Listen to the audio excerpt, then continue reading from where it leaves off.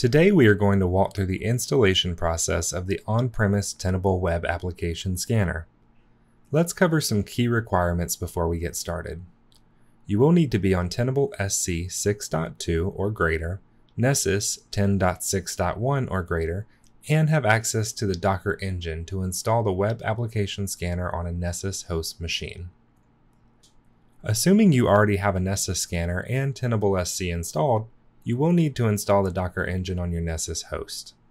This can be done via download from the Docker website or through the appropriate command line entries, depending on your operating system.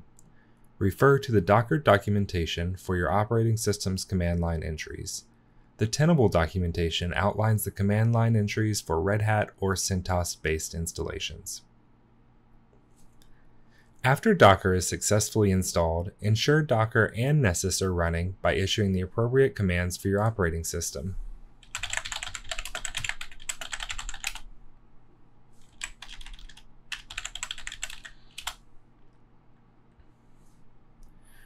Retrieve your Tenable SC key with WAS activation from your customer portal.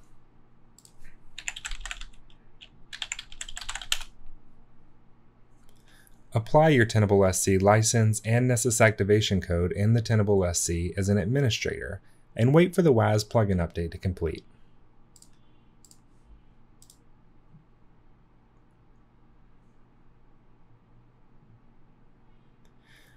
The WAS plugins can be viewed in the plugin/feed page under configurations.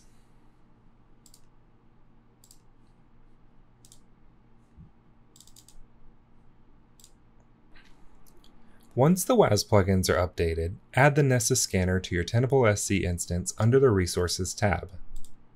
Fill out the appropriate fields and toggle the Web App Scanning Capable toggle to on.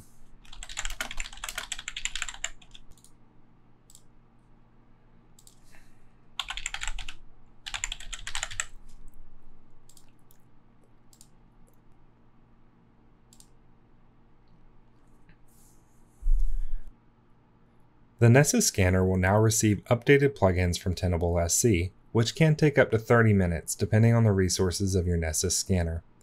In the background, after receiving the WAS activated license, Nessus should be installing the WAS container. Once the status changes to working, it will be ready to use. This is also a good time to set up a separate repository for the web application results. Under Repositories, add a repository and select Universal.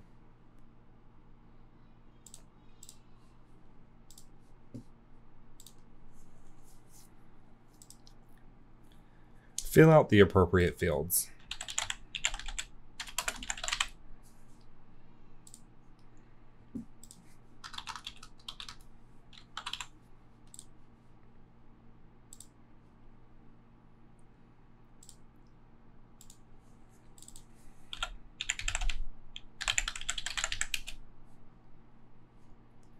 Log in as a security manager and verify Web App Scans is available under the Scans menu.